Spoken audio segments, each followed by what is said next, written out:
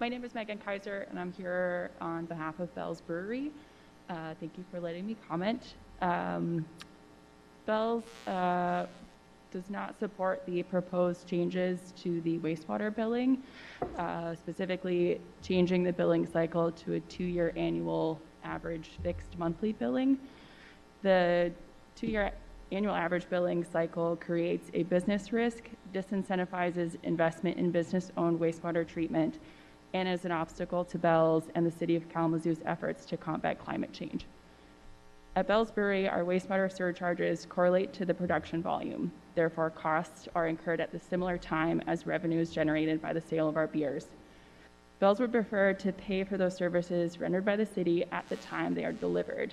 This change creates a potential scenario wherein Bell's is experience a reduced revenue, but instead of corresponding reductions in cost, Bell's continues to pay a higher wastewater surcharge that's reflective of the historical utilization of the wastewater treatment plant.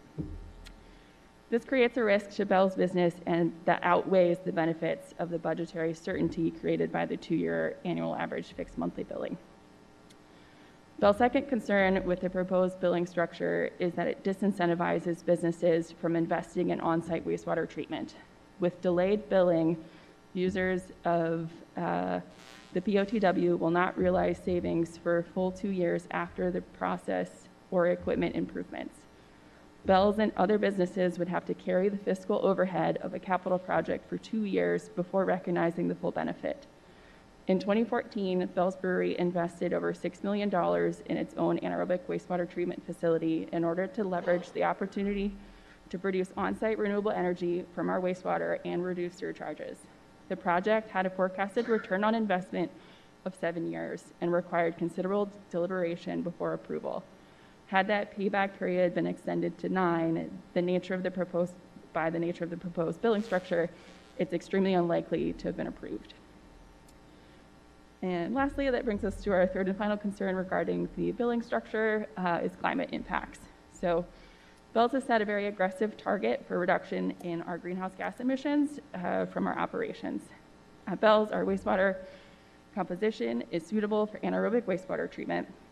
This allows us to make wastewater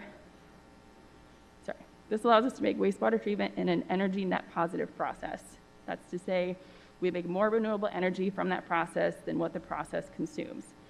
Given the different and difficult composition of the wastewater that the city receives, it uses an aerobic process, which is extremely energy consumptive.